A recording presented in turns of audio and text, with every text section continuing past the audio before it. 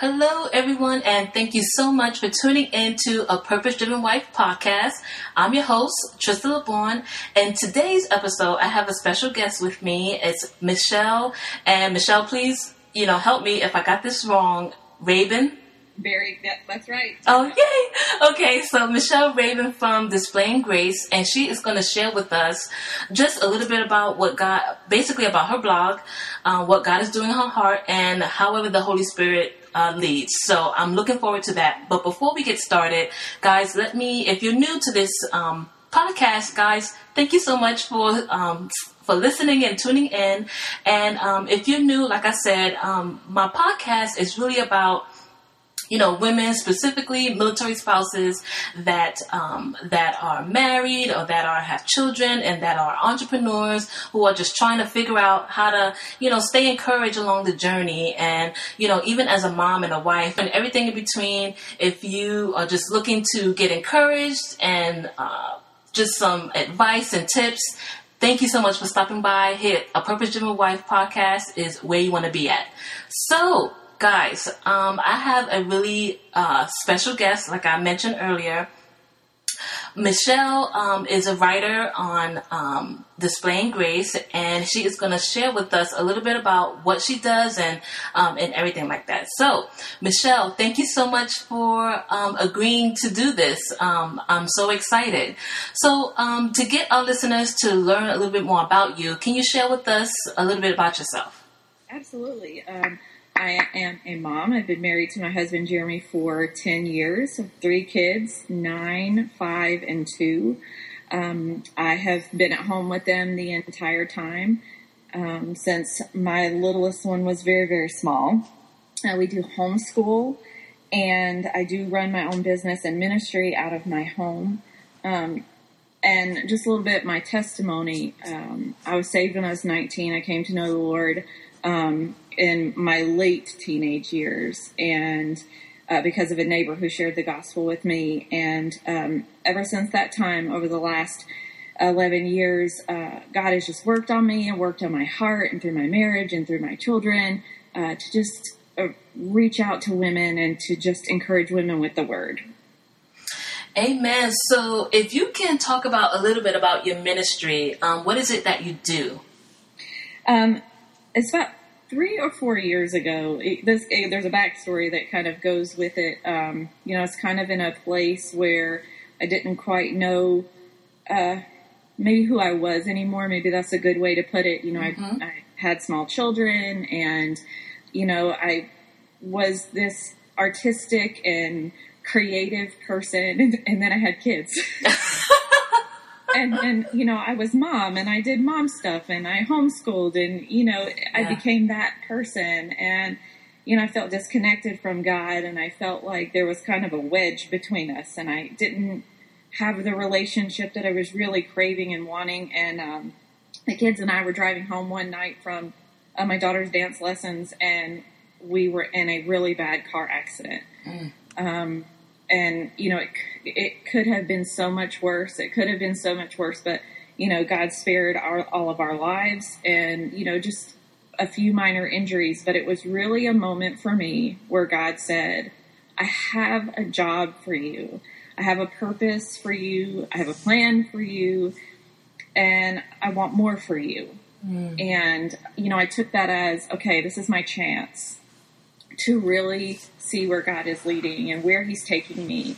And so I made this commitment. I said, I'm going to get up every morning. I'm going to get up early, though I am not a morning person at all. Yeah. I'm going to get up early. I'm going to get in His Word, and I'm just going to figure this out. He and I are going to figure this out. And so I did. I got up every morning. I got my coffee. I got in the Word, and, it was like 10 minutes every morning before the kids got up.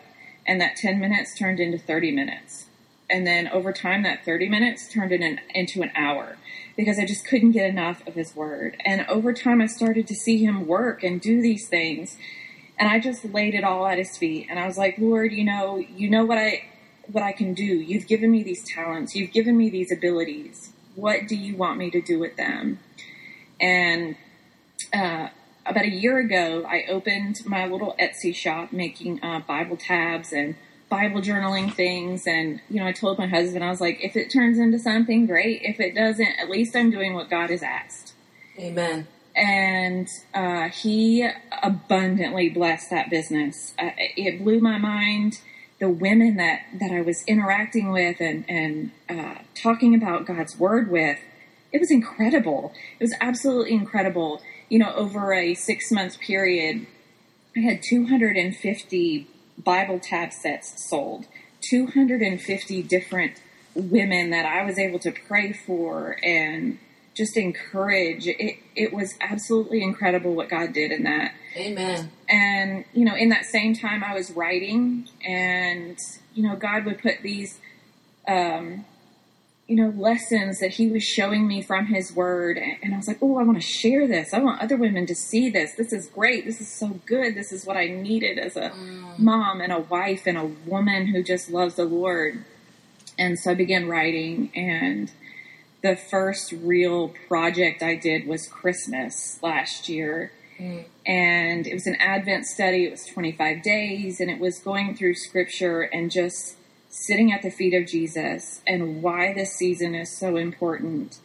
And just, it was so awe-inspiring of what God did in that time and the different women that I was able to interact with and just study the word with.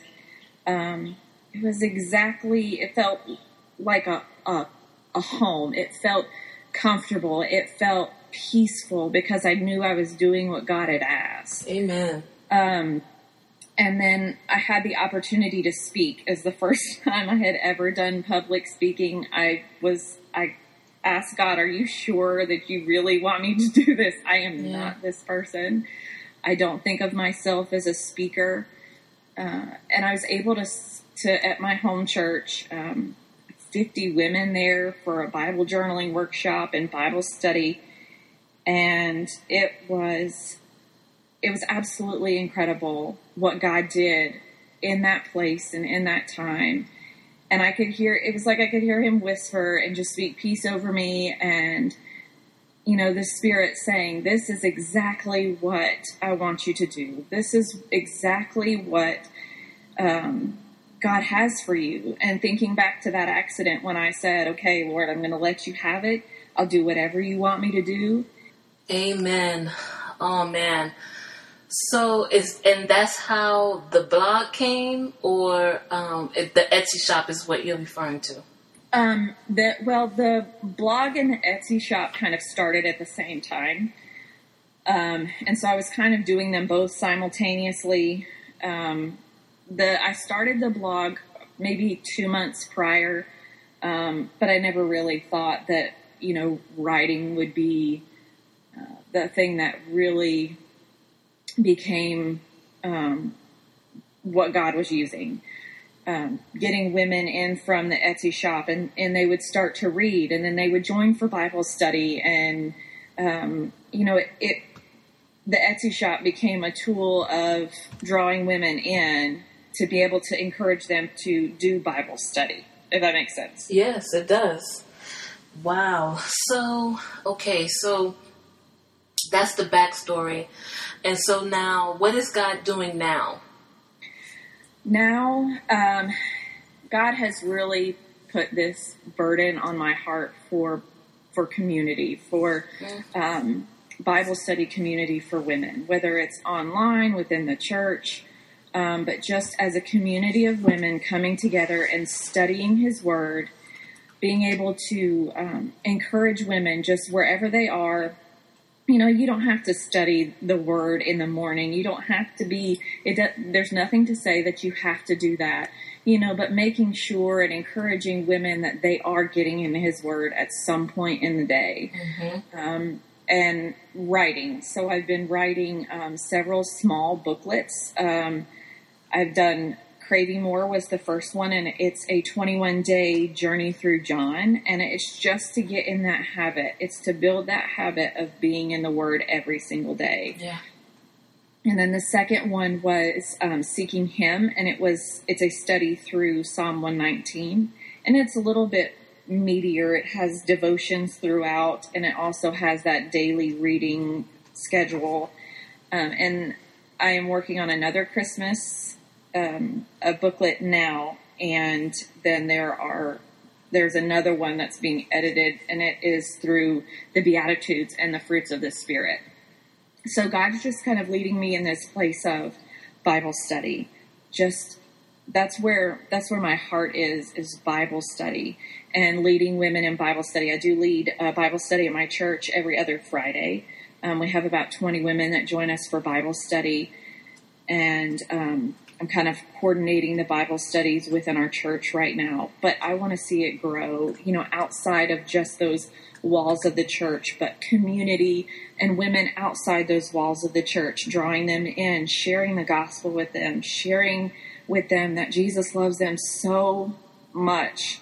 Yes. And what he did for them, and how much I know as a woman, we need to know that. We need to know how much we're loved and how much God loves us, despite whether, we're in our sweatpants and we got spit up rolling down our, backs, or we haven't brushed our hair in a couple of days, whatever it is, but that God loves you and he sees you where you are. And just that heart of sharing that with women, that's where I'm at right now. And just reaching women with that Bible study and, for them to see his love for them through his word. Wow. So that is awesome. I actually have the book Seeking Him. Okay. Yeah. Psalm 119, because that's actually one of my favorite, books. Yeah. Mine too. Yeah. I just love it. Because of just how much, just the worship that's in 119, in Psalms 119. Yeah. But I can go on and on. But, so I love it. I just love it. So, okay. So on your blog, you are talking about God's pace, yes. right? Yes. And I love that, because that is something that I've had to learn, and I feel like I'm still learning. Oh, me too. Me too. Yeah, and so, okay, can you explain that? Yeah, it's so interesting, getting into ministry and starting the shop and starting the blog. It's so funny. I kind of compare it to a roller coaster. I mean, you're going like straight up, and he's taking you on this crazy, wild, awesome ride, but it's going 800 miles an hour. Yep. And, it got very busy very fast. And, I was filling 20 orders a week and homeschooling and, taking care of my smaller children and still trying to invest in my marriage and my church and it got crazy. And, I was just really tired, and we went on vacation. I took a little 2-week hiatus and said, okay, I need to go and seek the Lord, and I need to just shut down for a little while and seek him. And, that slower pace of just resting in him and listening to him, being so busy all the time, but realizing that that's not what he's asking me to do. He's not asking me to be so rushed. But then seeing that a lot of that rush and a lot of that hurry was me. I was doing that. He wasn't doing that. I was doing that. I was adding those extra things on my to-do list, and I was adding all of that extra pressure that was so unnecessary. Yeah. And, just seeing that his pace looks nothing like mine. And I'm a very type A, overly organized, to-do list calendar person. Really? That's me. I'm very, I like to know what I'm doing and when I'm doing it. And, on my to-do list, even if I've done it, I will go back and write it on my list just so I can cross it off. And I just realized, I'm striving for the wrong reasons. And my family's losing out. My ministry's losing out. My relationship with Christ is being hurt because I'm so tired. And so I just prayed about that, and I saw him. I was like, Lord, help me to see what your pace needs to be in my life, and help me to live it out every single day. And so I've been writing over the last couple of weeks about that pace, the stillness, and about uncertainty, because, uncertainty pops up and it's there. And Oh, yeah. nothing you can do about it, and then God's pace when we're grieving. And, my Monday was the anniversary of my dad's death suddenly. And then we had also had a miscarriage, and our due date was also that same day. And so that day is very, very hard for me. So grief still comes on every now and then. It hits you all of a sudden. Grief is still real. Yeah. How do you embrace God's pace when the grief is there? And, him inviting us to slow down and just abide with him and dwell with him and just draw from him in those moments. And then today, at some point, we're going to be talking about prayer and embracing his pace in prayer. So just kind of hitting all of these points that we deal with every single day as women, as mamas, as wives, as church ministry workers, all of these things, how do we live out God's pace every single day in view of what he's asked, not what we want to get done, not what we are wanting to accomplish, but what he's asked of us to do. Amen. And you know what? That really speaks to me because, for me, I love routine, right? Yeah. I thrive on it. Yeah. So being a military spouse, when I have to move, I have to get up every so often and move to a different location, and having to recreate it, sometimes it is very discouraging. Yeah. Right? Yeah. It's very discouraging because, there's so many things that I'm trying to do. I'm talking to God. I'm saying, Lord, I'm doing what you're telling me to do when it comes to the blog, the podcast, when it comes to me writing, I'm doing it, but when something is interrupted, when I'm having to move to a different location and I'm having to find, different routines and different things like that, it discourages me to the point where I'm just like, did God tell me to do that? Oh yeah, I've been there. And so, what can you say to that then, to kind of get back into, okay, God, is this something that you called me to do? And when you're doubting yourself, when you're re-questioning God's word and things like that, can you speak on that? Oh, that so reminds me, when we talk about how we get in this place where we're questioning, because I've done that. Oh, I've done that multiple times where we're questioning, we're saying, God, are you seriously, is this what you want for me? Yeah. And I think we have to go back to that place, to the beginning where he called us originally, and be reminded, okay, Lord, I know when I was in this place, this is what you've asked of me. And, is this still the case? Yes. Not all callings last a lifetime. Yeah. Some callings are shorter, and some callings, last a couple of years, and some callings may last 50 years. But, keep coming back to that place of, God, is this still what you want me to do? I'm willing, and it may not be exactly what I want, but I'm willing and I'm listening, and, just show me. And then I think a lot of it has to do with, making sure that as a ministry leader, as a business person, as just a woman after God's heart, to make sure that we are in his word every day. Making sure, I'm outside, motorcycle.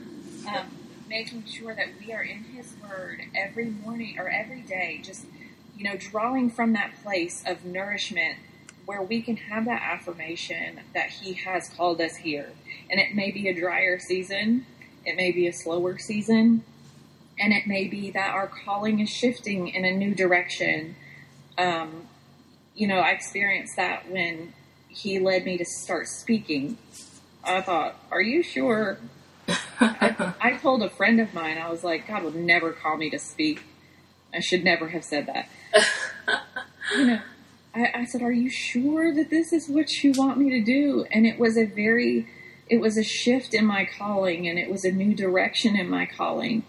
And, you know, we really have to step back and just seek him full out and ask him, okay, Lord, I need you to show me, and I need you to affirm that this is exactly what you want. And if it's not what you want, then, you know, give me the wisdom and the courage to be able to pull back and do what you have asked me to do. Amen. Amen. That is so awesome. Definitely, I know it's important to get in his word. I know for me, that's where I stay sane as a mom. I also stay home with my children, and I feel like that's where I get my energy from.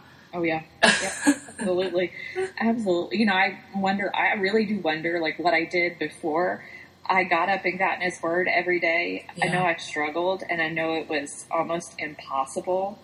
And I can tell, and even my mom makes me laugh because she'll call and she can almost tell in my voice. She'll say, have you had your quiet time today? Yeah. No, Mom, I didn't get my quiet time today. I'm sure you can tell in my attitude and my tone. Yeah. But I didn't. And, you know, for me, just being in his word every morning, it sets the tone for my entire day. Yeah. You know, I've started it with him. I've prayed. I've talked to him. You know, I've sought him in his word, and he's taught me something. And I know that he is walking throughout the day with me, whatever circumstance, with my kids, with my husband, or, you know, with the ministry. I know he's walking it with me, and he's in my day with me. Yeah. Amen.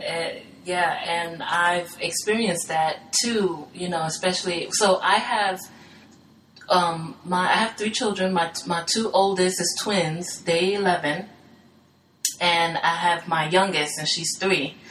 And when I was a stay-at-home mom with my twins, it was extremely hard for me because, and I was just new, and, you know, I just was a new Christian, and I had my children, and it was extremely new for me. And I experienced that. I realized how important it is for me to have that quiet time. You know, when you have twins, number one, you know. Oh yes. You need that extra supernatural. Yeah. For double the work. Yes. And so I've experienced that, you know, and then I didn't grow up seeing my mom be like a stay-at-home mom or anything. I didn't really have an example that I could pull from to be like, so what do I do as a stay-at-home mom? Just stay home, you know, and take care of my children, you know, kind of thing.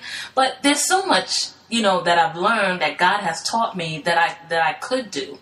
And so, when I wrote my book, Smart Goals for the Christian Entrepreneur, and when I just struggled with, God, I have the things that you put in me, I'm trying to do it, you know,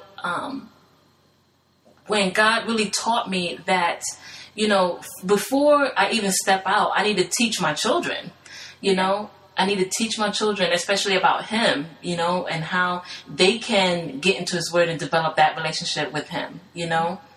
Absolutely. Before I go out and start teaching other people to do the same thing, you know?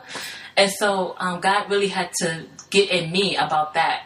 So my question is, so how do you become so consistent? You know, I think a lot of it has to do with a habit, making it a habit. And, you know, I'm not even going to, like, make you think that I've got it all figured out, because I really don't.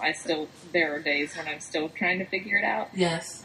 You know, but in the beginning, it was just making that commitment and knowing that even now it's a commitment. I have committed that time in the morning to him and no one else.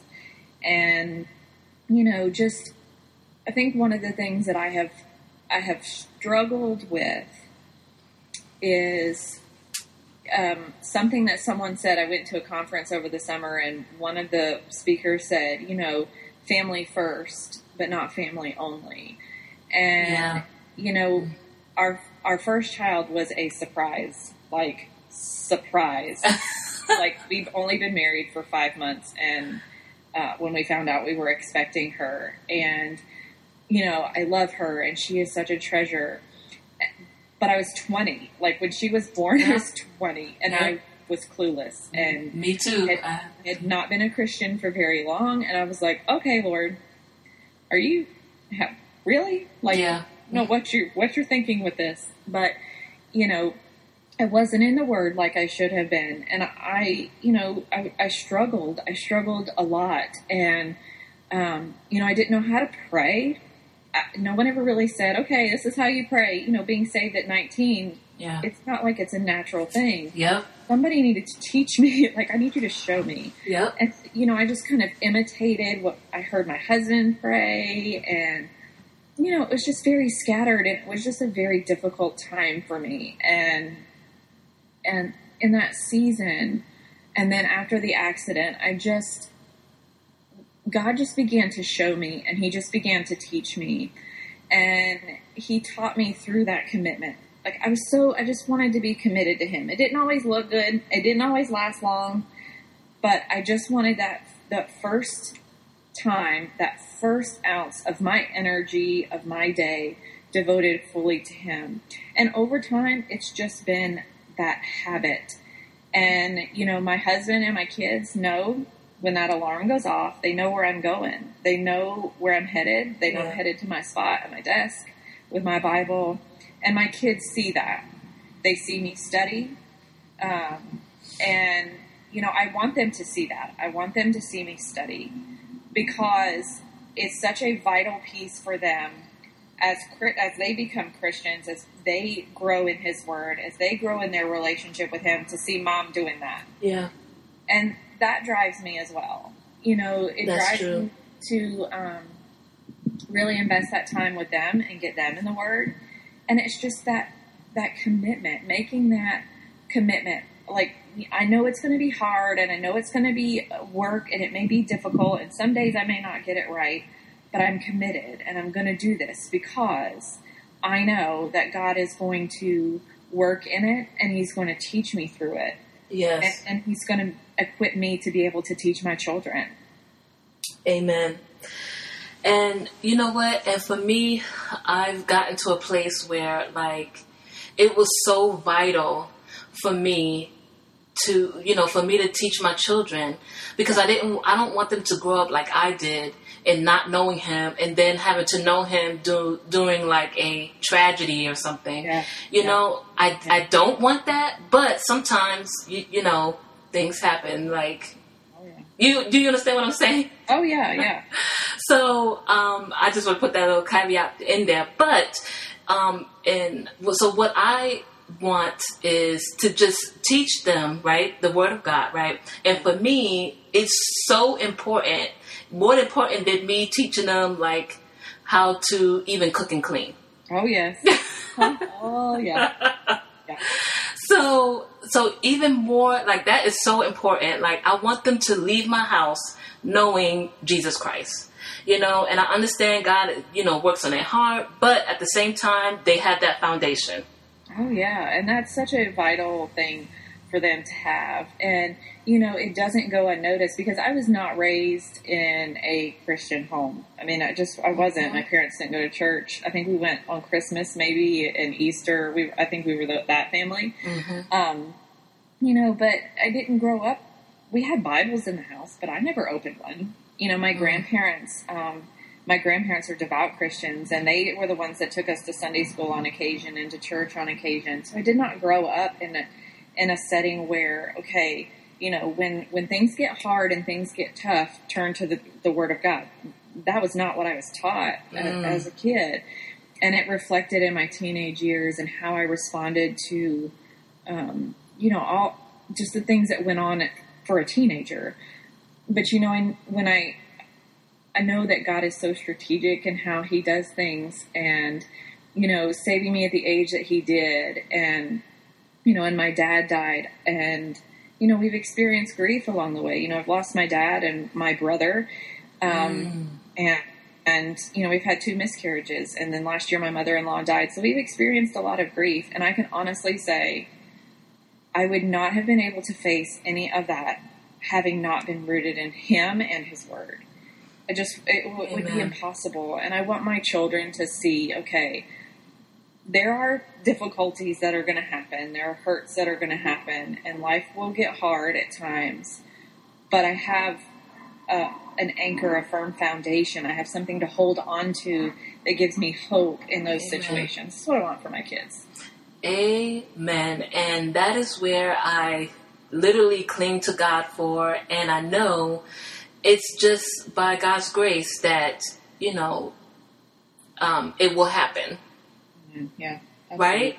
Absolutely. I mean, it's definitely a day-by-day thing, I don't have it, perfectly, and I just pray to God. I literally pray to God every day, like, God, please help. Like, that is my prayer. I'm pretty sure that my prayer journal has the words "help me." I mean, that probably would be the title if it was ever published in some form of pattern. Help me, Lord, help me, because I write it every day, multiple times. Oh my goodness! So as we close, I've been really encouraged and just uplifted. Is there any last words that, just words of encouragement, for moms and wives that's out there, entrepreneurs? Yes.